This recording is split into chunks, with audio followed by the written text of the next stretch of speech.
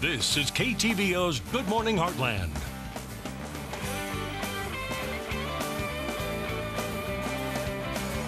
And welcome back. We all know that Botox is used to help erase wrinkles, but it's slowly moving its way out of the beauty parlor and into medicine cabinets, so to speak.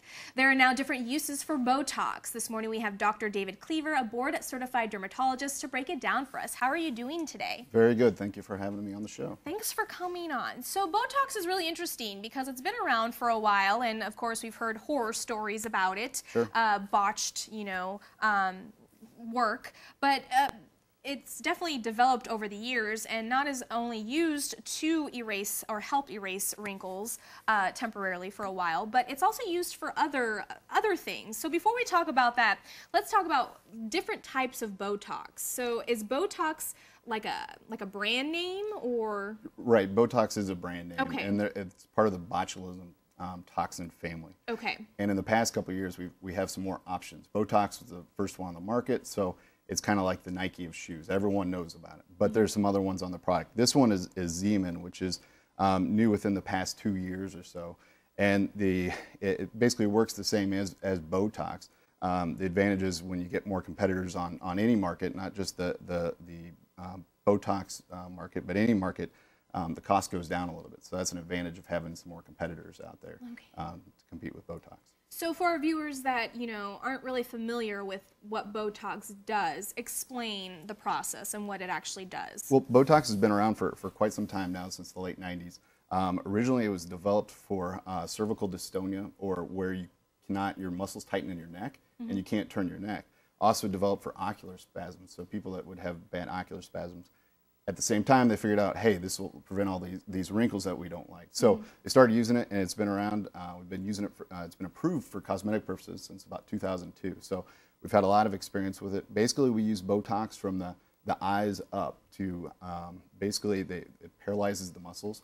When it paralyzes those muscles, it prevents your muscles from contracting, which prevents those wrinkles that form, especially here in the glabella area. The forehead area, and then the crow's feet area, so around the eyes. And that was just recently approved within the past year around the eyes, but people have been using it for much longer than that around the eyes. So how long does it last? Like, how often does somebody go in and actually get this done? So the way Botox works is it blocks a specific enzyme at the end of your nerves, and so it only lasts for a certain period of time. And it lasts 3 to 4 months. So about 3 to 4 months, you'll start to see some of that muscle return, some of those lines return. What Botox does do, though, over a long period of time, is it can help prevent the wrinkles from getting as bad. So what we see more and more often now are younger people coming in to prevent wrinkles down the road, because it can atrophy those muscles. I equate it to, if you go to the gym every day, you work out, you build up your muscles. If you stop going to the gym, your muscles get weak and get smaller. And so by making those muscles smaller over a long period of time, it can help prevent wrinkles down the road. So we see people in their 20s and 30s coming in for Botox for preventative purposes. Okay, and you said, younger people. Is there an age limit?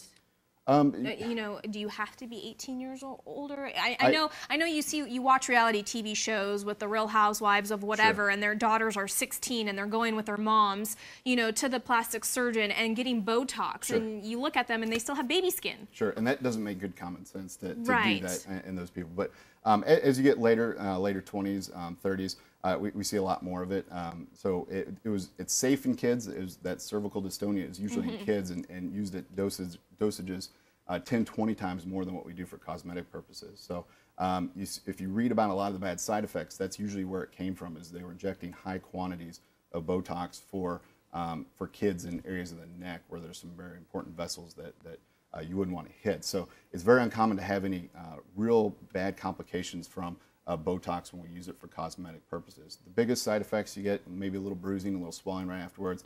Takes 3 to 5 days to kick in, so it doesn't kick in right away. So when you walk out of the doctor's office, you don't notice a difference that day. It kicks in about 5-7 days afterwards. Okay, now let's go ahead and talk about what it can be used for other things. I've heard that a lot of celebrities will use it for excessive sweating in their hands and underarms, especially if they go on a big red carpet event. And is that true? Yes, exactly. It's also used for hyperhidrosis, which is excessive sweating of the palms, of the underarm area.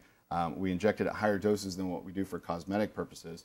But it can prevent sweating in those areas because again it denervates those sweat glands, and so it can prevent it for up to 3 months, 6 months at a time. So you don't sweat.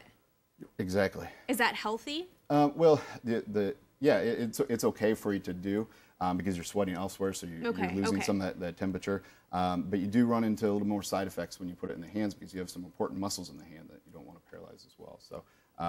So, but it works great and does a good job for that. So interesting. Do you have people coming in for sweat problems to get this done? We do. We see it much more commonly used for cosmetic purposes. But we do see some people that come in for the hyperhidrosis. You see people that come in. Botox is used for lots of other things. It's used for headaches. So you'll see some neurologists that inject for headaches. Used for bladder spasms. So sometimes I've read that as well. You'll see a urologist or OB-GYN using it for that. So it has lots of different purposes, and we're still finding purposes for it every day. So it's an exciting product that works well. The two different things I have up here, these are fillers on the left side of the table, and these are the Botox products. The fillers are typically used for the lower face, so from the cheeks on down to replace volume, versus these the Botox products help to reduce those wrinkles in the upper face because they paralyze those muscles. All right, well, thank you so much. And we do know that you have an open house tomorrow. What we'll do is we'll post all of that information on our website at heartlandconnection.com. Thank you so much, Dr. Cleaver, for coming on. And again, we'll post everything on our website at heartlandconnection.com, and we'll be right back.